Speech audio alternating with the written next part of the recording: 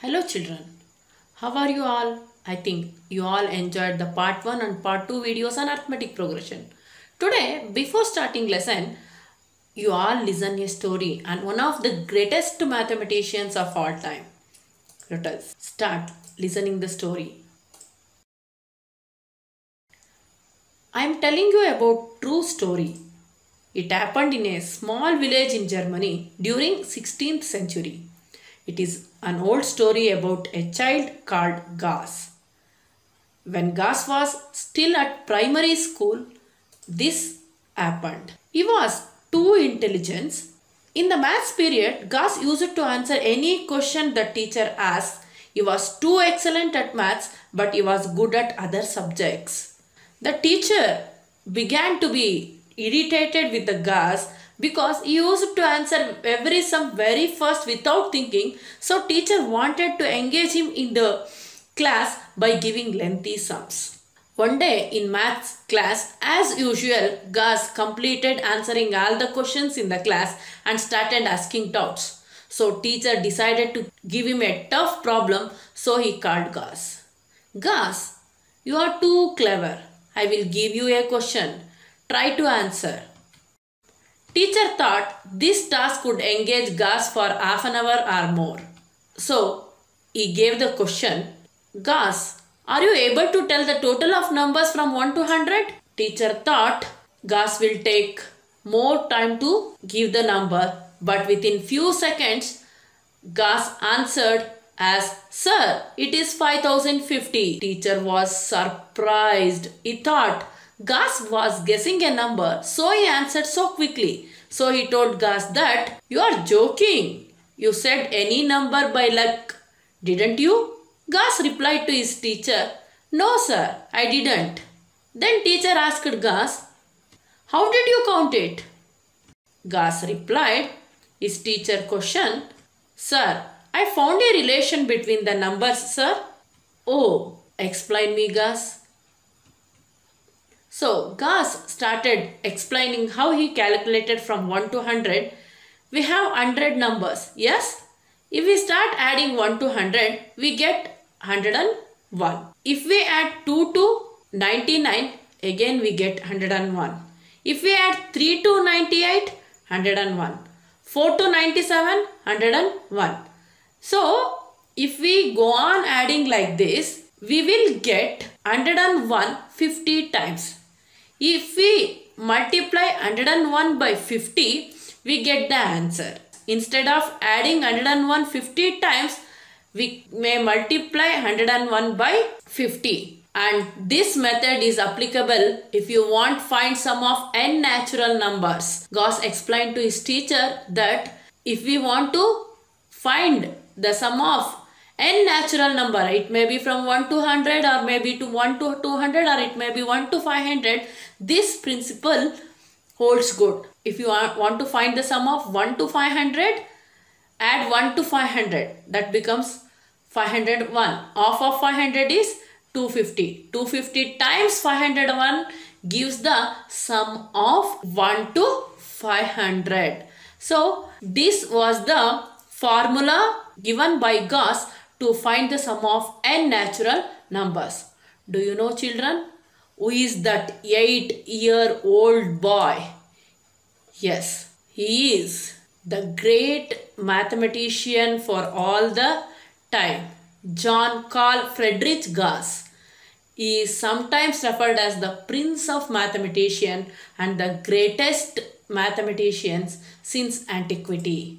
He had a remarkable influence in many fields of mathematics and science and is ranked as one of history's most influential mathematicians. So now I think you all inspired with the story of this great mathematician. So you all read about him and his contribution to the field of mathematics and science. You just Google his name, you will get all the information. Or if you have book on great mathematician, definitely you will find about Gas. Now coming to our arithmetic progression. Let us visualize the formula given by Gas. Here I am taking numbers from 1 to 10 instead of 1 to 100. The method is same. Now I am representing the numbers 1 to 100 by the dots. Here 1 dot represents the number 1, 2 dot represents the number 2, 3 dots represents the number 3 and so on. 4 dots represents the number 4. Like this we have numbers up to 10.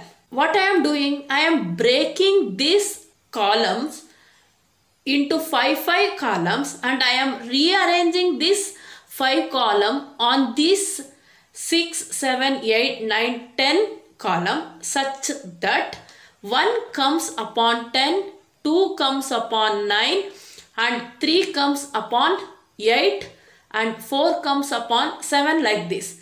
You carefully observe. I am breaking this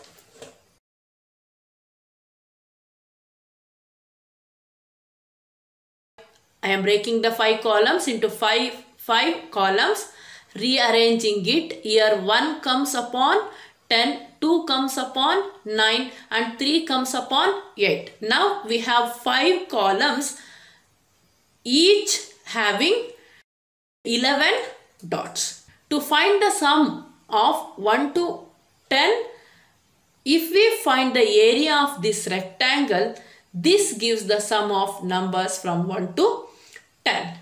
How to find the area of rectangle? We know length into breadth. Here the length is 5 columns and the breadth is 11 rows. So 5 into 11 gives 55. 55 is the sum of numbers from 1 to 10. You may verify doing actual sum. So this how we calculate the sum of n natural number. This is the visualization of that, children. So next, let us generalize this. We have sum up to n natural numbers. Let us consider the natural number 1 plus 2 plus 3 plus 4 etc. up to n. This n may be up to 50 or up to 100 or up to 1000 or up to 500. It goes on like that. We know that if 50 is the last number, behind 50 we have 1 less than to 50, that is 49. If n is 100, behind 100 we have 100 minus 1, 99. So this is the general representation of natural numbers up to n. Since we have last number, this is a finite sequence and this is example for arithmetic progression. We know because it is increasing by a definite number, that is plus 1. Now we are finding sum of natural numbers up to n. I will write the sum in reverse order, like n first, n minus 1 and so on like that. If I add up to 1 in a reverse manner, I will get sum of natural numbers up to n. Now add these two equations. What you are going to get? Yes, Sn plus Sn, it is 2 times Sn. N plus 1, n plus 1. N minus 1 plus 2 also gives what? Minus 1 plus 2 is plus 1. It is n plus 1 only. Like this, if you had any two numbers, you are getting n plus 1 as answer. How many times we are getting? We are getting n times because we have numbers from 1 to n. N's we are getting n times. So n plus 1, n times means n into n plus 1. 10 5 times means 5 into 10. 12 5 times means 12 into 5. 10 8 times means 10 into 8. Like that, n plus 1 n times means n into n plus 1. LHS we have 2 times Sn.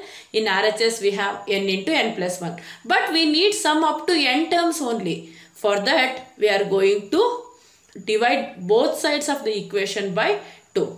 2 cancel, we are left with Sn on LHS side. In RHS side we have n into n plus 1 divided by 2. This is the general formula to find the sum of natural numbers up to n. We can say this as the sum of any number of consecutive natural numbers starting with 1 is half of the product of last number and the next natural number. Now, let us see the one more symbol related with this sum of natural number. We use, instead of Sn, we use sigma n. This symbol is called as sigma, means sum up. And we write like this, sigma n, starting point, here it is 1, the ending number or the last number here is 4. What is the sum of natural numbers from 1 to 4? It is 10, because 1 plus 2, 3, 3 plus 3, 6, 6 plus 4, 10. I have taken simple example to make you to understand. So, how we read this one? Sigma n from 1 to 4. That means it says n goes from 1 to 4. Here the value of n is 1, 2, 3 and 4. We use sigma notation to write the sum of natural numbers. Let us learn how to find the sum of even numbers up to n. Let us consider the sum of set of even numbers, that is 2, 4, 6, etc. up to n. Here we are finding the sum of this even number. So Sn, sum of n even numbers Sn equals 2 plus 4 plus 6 plus etc. Now, taking out 2 common, we are left with n plus 2 plus 3 plus etc. up to n. 2 times this one. This is nothing but sum of natural number. We have formula to find the sum of natural numbers, that is n into n plus 1 by 2. Now only we came to know. Yes. Now this 2 and this 2 cancels. We are left with Sn equals n into n plus 1. This is the generalized formula to find the sum of even numbers up to n. Yes. The sum of even numbers of consecutive natural numbers starting with 2 is the product of last number and the next natural number. We know the set of natural numbers is in arithmetic progression. We can find the sum of finite arithmetic progression. The sum of the terms of an arithmetic progression is called as arithmetic series. What we have seen, the 2 example, 1 plus 2 plus 3 plus 4 etc. up to n is one example for arithmetic series, and 2 plus 4 plus 6 etc. up to n is also known as arithmetic series. Let us see some more examples. 3 plus 7 plus 11 plus 15 etc. up to 99. So this is also arithmetic series. It is finite arithmetic series. We can only find the sum of finite arithmetic progression. Hence I am giving example of all finite arithmetic progression. If we know the last term, then it is a finite arithmetic series. Yes. So now let us find the sum of n terms of an AP. If the AP is not in the form of natural number, what is the formula to find the sum of n terms of AP? We know the general form of AP. The general form of AP is like this: A, A plus D, A plus 2D, etc. up to A plus n minus 1 into D. If we find the sum of these terms of the sequence, then it is called as arithmetic series. So here Sn means sum of n terms of AP. Now I am going to write this Sn one more time such that in a reverse order. Here the last term comes first, A plus n minus 1 into D. Previous term to this is 1 times D less. Yes, here we have to subtract D one time from this number to get this previous number. If we subtract D from this, we will get A plus n minus 2 into D, and so on. We write in reverse order. We have the first term A in the last. Now let us add these two equations as in the case of natural numbers. Sn plus Sn, it is twice Sn we know. A plus n minus 1 into d gives a plus a 2a plus n minus 1 into d. A plus n minus 2 into d, a plus d gives a plus a 2a, n minus 2 into d plus d. 1d cancels, we are left with n minus 1 into d. Like this, we have 2a plus n minus 1 into d. How many times we have? We have n times. Yes, because we have taken the arithmetic progression as a plus d, a plus 2d up to nth term. So, n times adding a number is nothing but n times multiplying it. N times 2a plus n minus 1 into d. In this side we have 2 times Sn. But we need only sum up to n terms. For that I am cross multiplying this 2 to this side or dividing both the side of the equation by 2. We get Sn equals n divided by 2. If we divide on both the side, here 2 cancels. Here we have n divided by 2 into 2a plus n minus 1 into d. So this is the formula to find the n terms of an AP. Now let us see one more form of this formula, that is Sn equals n by 2 into 2a plus n minus 1 into d. I am splitting this 2a plus n minus 1 into d. It is a plus n minus 1 into d. When I split 2a, it becomes a plus a. Now we know a plus n minus 1 into d is nothing but the nth term of the AP, and it is represented by an or by n. Hence, in place of a plus n minus 1 into d, we can substitute an. Now we have formula Sn equals n by 2 into a plus an. If we know the first term and if we know the last term, we can easily calculate the sum of n terms of an AP. Now, if there are n terms in an AP, then an equals L or the last. L is called as the last term. We can write this one like this also. Sn equals n by 2 into a plus L. Children, now you know the formula to find the sum of n natural numbers. You also came to know how to find the sum of n even numbers. Now you also know the general formula to find the sum of n terms of an AP when a and d is known, when a and last term is known. Let us solve few problems on these, children. Here is a question. The sum of first 20 natural numbers is. Here there are 4 options. We have to find which one is correct. We know the formula to find the sum of natural number. It is n into n plus 1 by 2. That is the last term. Here the last term is 20. 20 into 20 plus 1 means 21 by 2. So 2 ones are 2 tens are. 10 into 21, that is 210 is the answer. Here A is the correct answer. Let us see one more question. The sum of first 20 even numbers is. If you see suddenly, you will think that these two are one and the same. But here they are asking first 20 even numbers.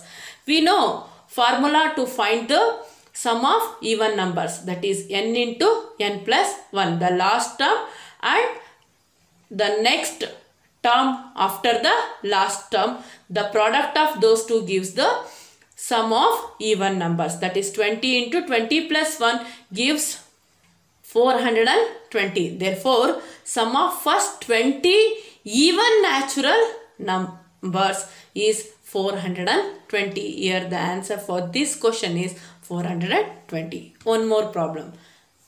Yes. The sum is like this. Find the sum of first 24 terms of the AP 5, 8, 11, 14. Already they are telling this is in AP. The first term of the AP is 5. What is the common difference? Yes. 8 minus 5. second term minus first term gives the common difference, or third term minus second term. 11 minus 8 is also 3, hence D is 3. The number of terms in this AP is 24. We have to find Sn, sum up to n terms, not the last term An. Here we have to find sum up to n terms. So we will write what is given. Now the formula to find the sum up to n terms is Sn equals n by 2 into 2a plus n minus 1 into d. Substitute the values of n, a and d in the equation. N is 24 by 2, 2 into a is 5 plus 24 minus 1 into 3. After simplification, we are going to get, it is 2 into 5 is 10 plus 24 minus 1 is 23 into 3. 24 by 2 equals 10 plus 69, because 23 3s are 69. When 69 is added to 10, we have 79. When 24 is divided by 2, we have 12. 12 into 79 is 948. Therefore, the sum of 24 terms of this AP is 948. Let us solve one more problem. Yes. Find the sum 25 plus 28 plus 31 plus etc. plus 100. Here also we have to find Sn. So to find Sn we need n, a, d. Yes. Here a is 25. We know d 28 minus 25. Here also d is 3. Yes. N is, a is known, d is known.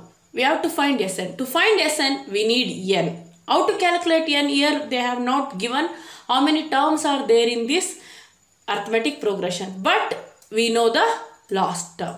So by using the formula for last term of an AP, an equals a plus n minus 1 into d, we can calculate n. We know the value of last term is 100. So substituting the value of a and d, we have 100 equals 25 plus n minus 1 into 3. So transferring 25 to this side, we have 100 minus 25, that is 75. Here we are left with n minus 1 into 3. That if we cross multiply 3 to this side, we are left with n minus 1. So n minus 1 equals 75 by 3, which is equal to 25. But we need how many terms are there in the sequence. Hence minus 1 is transferred to this side. Now we have n equals 25 plus 1, that is 26. There are 26 terms in this series. This is not the final answer of this question. We have to find the sum of to n terms. That means we have to find the sum up to 26 terms of this AP. For that, we substitute the value of a, d and n in this equation. After simplification, we have 26 by 2. 2 into 25 is 50 plus 25 into 3. This is 26th term, n minus 1. The value of d is 3. Hence 25 into 3 is 75. So 26 by 2 into 50 plus 75. After simplification, 2 13s are. So 13 into 50 plus 75 is 125. If we multiply both 13 and 125, we have 1625. So the sum of 26 terms of this AP is 1625. Children, in this video, you listen to the story of great mathematician Gauss. You read about his life, his education and his contribution to the field of mathematics and science. And we also learned how to find the sum of natural numbers up to n, how to find the sum of even natural numbers, and how to find the sum of arithmetic progression. Let us solve few problems related to this concept. I am giving you practice work.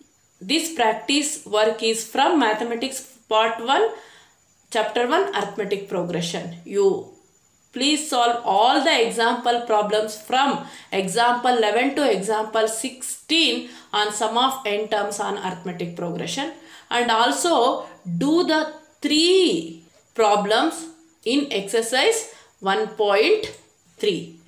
Hope you will all practice and you all enjoyed this class. Thank you Stay home, stay safe, learn from where you are.